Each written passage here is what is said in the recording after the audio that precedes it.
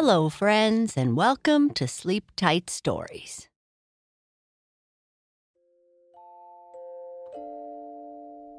We are going to continue with the next part of our story about the white rocking horse. The rocking horse has been taken from the toy store and is now being given as a gift to the young boy named Dave. When the rocking horse arrives, he spends some time in the attic and makes friends with a jumping jack. It is finally time for Dave to get his present, so the rocking horse is taken downstairs, and there he meets an old friend, the sawdust doll. The White Rocking Horse, Part 4. The white rocking horse wanted to gallop across the room and back because he felt so happy at seeing the sawdust doll again. As for the sawdust doll, she wanted to stand up and clap her hands, as the calico clown used to clap his cymbals together. But neither of the toys dared do anything, because in the same room with them were the father and mother of Dave and Dorothy. And the toys, as I told you, never moved or spoke when anyone was near them. "The old jumping jack looks good," said the lady, as she smoothed out the dress of the sawdust doll. "Yes, I'm glad we brought him down out of the attic, poor fellow," replied the man, as he rocked the horse slowly to and fro to make sure he was in a good place. "I wonder if these toys ever know or care what joy they give to the children," he asked. "Oh, I think they do," said Dorothy's mother. "Do you know," she went on with a little laugh, "sometimes I think the toys are really alive and can talk among themselves and do things." "What nonsense," laughed the man. "Do you think this rocking horse can come to life?" And he patted our toy friend. "Well, maybe not exactly come to life," answered his wife, "but I am sure they must have good times when we aren't looking. See that sawdust doll? Why, I really think she is looking at the rocking horse as if she knew him. And you know they did come from the same store." "Well, I think everything is ready now," said the man. "Let us go out and leave the toys to themselves. Perhaps they will have a really good time, as you think." "I am sure they will," the lady said, laughing softly. Then the door was shut, and of course you can guess what happened when no human eyes were there to watch the rocking horse and the sawdust doll. The doll was the first to speak. "Oh, how glad I am to see you," she said, as she stood up on her sawdust-stuffed legs and looked at the horse high above her head. "You can't imagine how glad I am."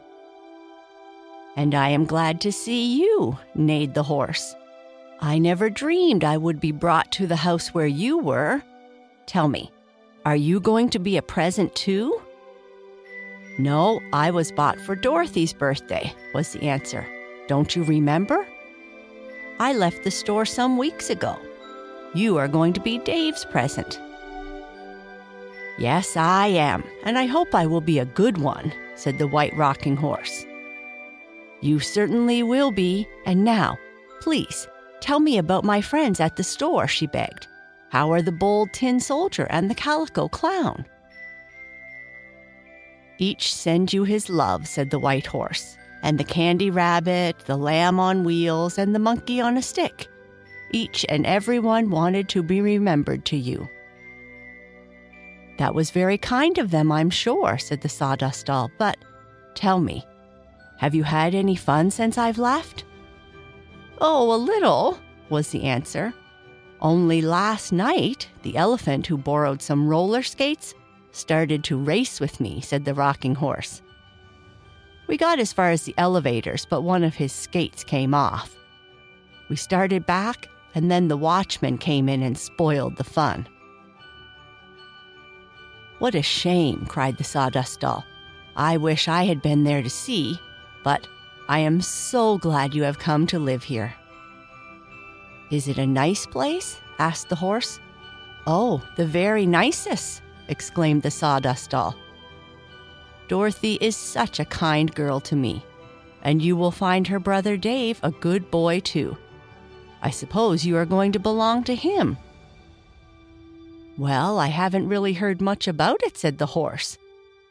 "A number of boys came into the store and tried to ride me. One gave me some kicks in my side, so hard that I was afraid all my paint would come off. But a girl in the store oiled me, and I am all right again. I think I remember Dave." "Yes, he was in the store once when Dorothy's mother brought her little girl in to look at dolls, and I was the one the mother picked out because I had such nice eyes." "Nice brown eyes, I think she said," cried the rocking horse. "Well, of course it would not do for me to say that," said the Sawdust Doll, smiling. "At any rate, here we two are, together and in a happy home, and I am glad of it." "So am I," the rocking horse said. "And I am too," came from the jumping jack. "If it had not been for you, my rocking friend," he went on, "I might still be dust-covered and in the attic." So the toys talked among themselves and even moved about a little, but not too much, for they could not tell at what moment someone might come in. "Well, you will soon have Dave riding on your back," said the Sawdust Doll to the rocking horse as together they waited.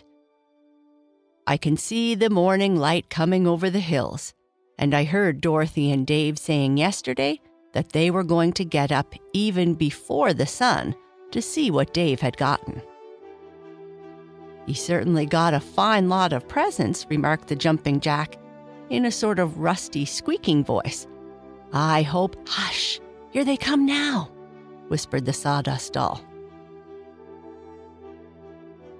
The door opened. In rushed two happy, laughing, shouting children. "Here is my white rocking horse," shouted Dave. "Oh, it's just the very one I hoped I'd get." With a leap, he was up on the red saddle and grasping the red reins in his hands. "Giddy up," cried the boy, and he kicked his feet on the sides of the horse. But as Dave had on soft slippers, he did not hurt the white rocking horse in the least, nor did he chip off any paint. Here I go," shouted Dave. "Oh, what a fine horse." "He's lovely, Dave," said his sister. The white rocking horse felt very happy, and so did the Sawdust Doll, and even the jumping jack was as jolly as the rest. "You may have a ride on my horse if you want to, Dorothy," said Dave, as he slowly brought his steed to a stop. "Thank you," answered his sister. And so the day came and brought happiness with it to Dave, and also to the white rocking horse and the Sawdust Doll. For the toys were in a fine house and had kind children to look after them. And that means more than you think to toys. As the day went on, many visitors came to the house. Among these were Mirabel and Arnold, the boy and girl who lived next door. "Oh, what nice things you got," said Mirabel. "I wanted a lamb on wheels for my birthday, such as I once saw in the store, but I have so many things I don't exactly need that now.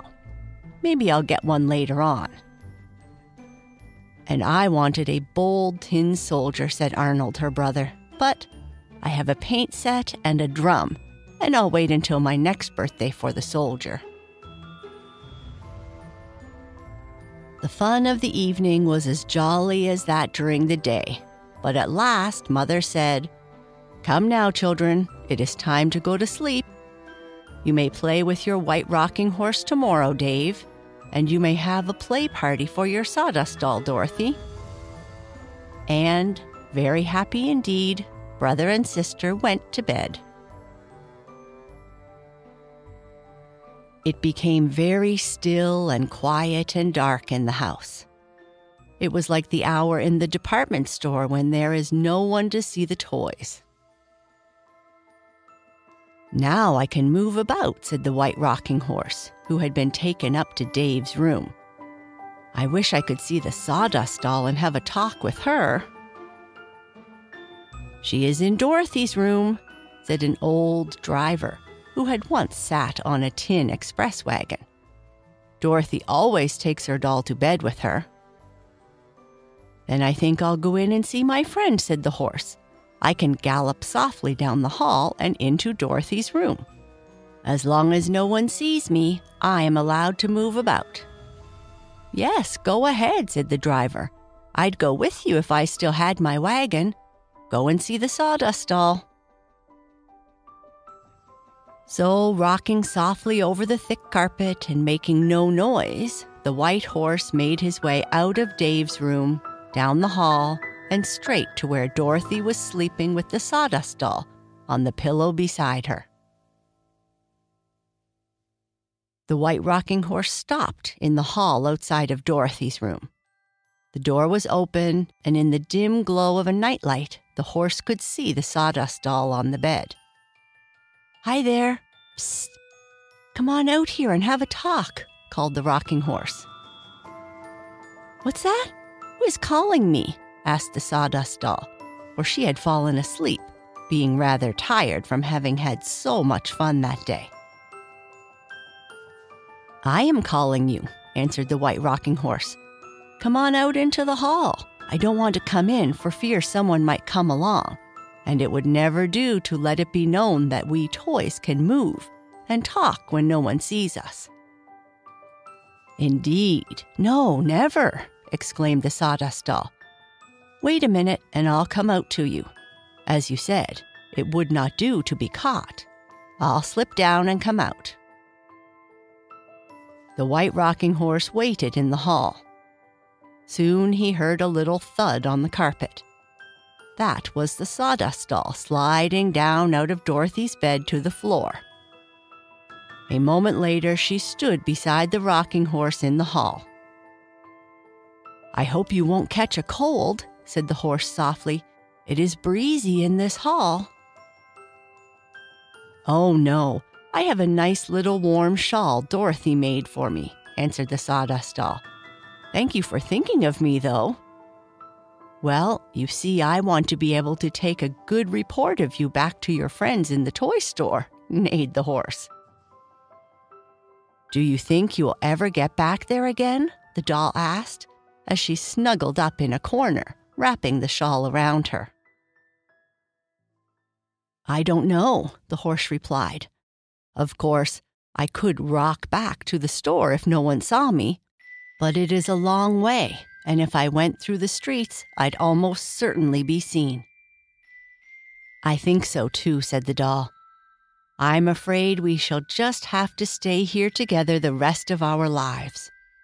"Well, I like it in this house since you are here," said the horse. "And who knows, perhaps some of the other toys may join us here on some future birthday."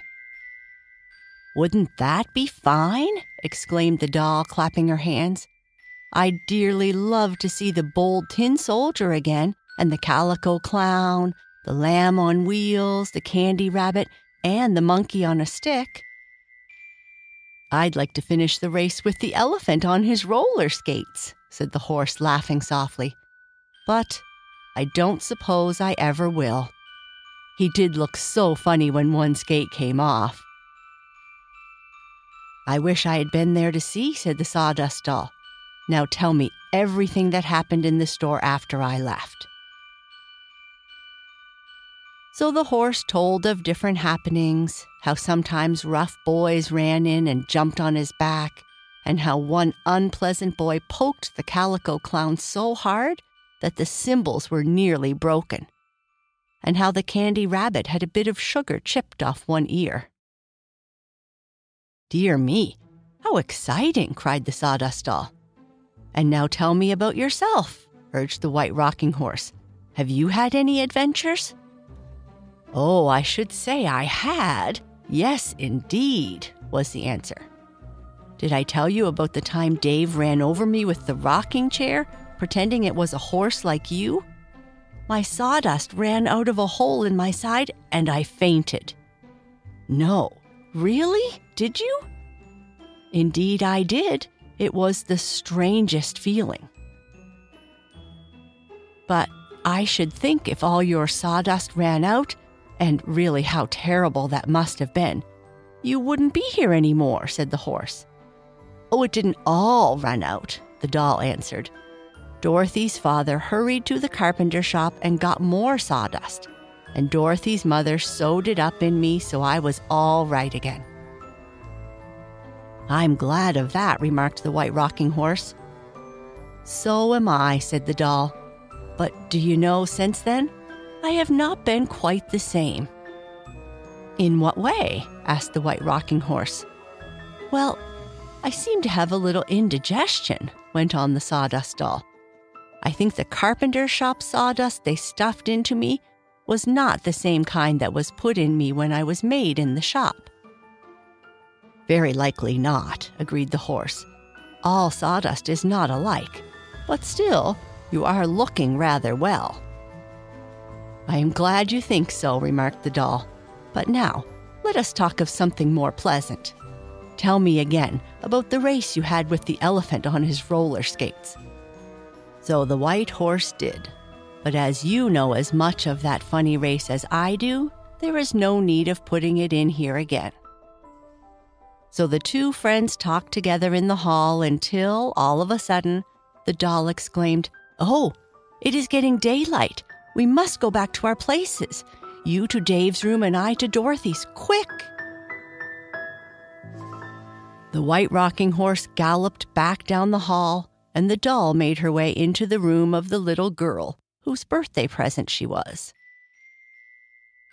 Now, whether the carpenter shop sawdust was not the right kind to allow the doll to move quickly enough, and whether the oil the clerk had rubbed on the side of the horse made him a bit slow and slippery, I cannot say. Anyhow, daylight suddenly broke just as the doll reached the side of Dorothy's bed, and before she had time to climb up into it by taking hold of the blankets. As for the horse, he was only halfway inside Dave's room when the sun came up and awakened both children. And of course, their eyes being open, Dorothy looked at her doll and Dave at his horse. Neither toy dared move. "Oh, oh!" cried Dave when he saw that his white rocking horse was on the other side of the room from where he had left it when he went to sleep the night before. "Oh, oh! Someone played with my horse!" "What makes you think so?" asked his father, coming in to see what Dave was shouting about. "Because he's moved," the little boy answered. "My rocking horse has moved." "I guess the wind blew him," said Daddy. "The wind from your open window blew on the horse, made him rock to and fro, and he moved that way." But Dave shook his head. "Either my horse moved by himself in the night when I was asleep," he said, "or else somebody was riding him." And when Dorothy woke up and saw her doll lying on the carpet, just under the edge of the bed, the little girl cried out as Dave had done, "Oh, oh, oh!" "What's the matter?" asked Mother, hurrying in. "Somebody took my doll out of bed, or else she got out herself in the night," said Dorothy. "She probably fell out," said Mother with a laugh. "The doll couldn't get out herself, and no one has been in your room. But we know what happened, don't we?" And that's the end of this part. Good night. Sleep tight.